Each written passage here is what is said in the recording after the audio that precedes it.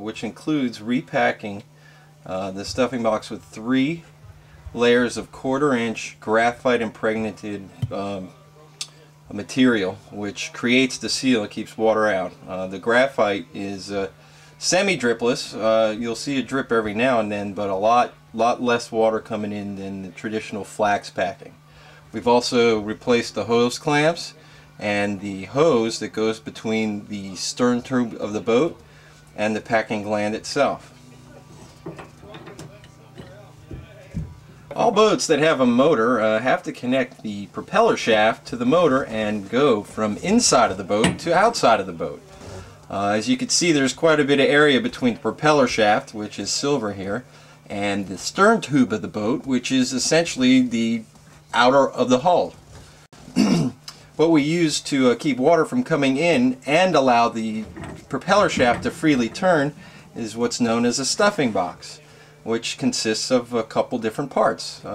One is the packing gland, or you could call it a stuffing gland, where a graphite or Teflon impregnated material is wrapped or stuffed within it and then placed over the shaft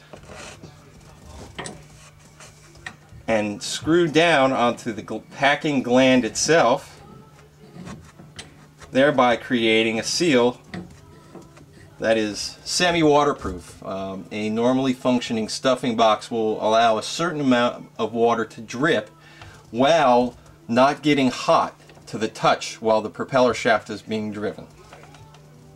The packing gland, or the packing gland nut, is stuffed with a flax or Teflon or graphite impregnated material that is compressed to allow the propeller shaft to continue to turn while keeping most of the water out. A properly functioning stuffing box of this design would allow us probably about a drip every 2.5 to 3 minutes.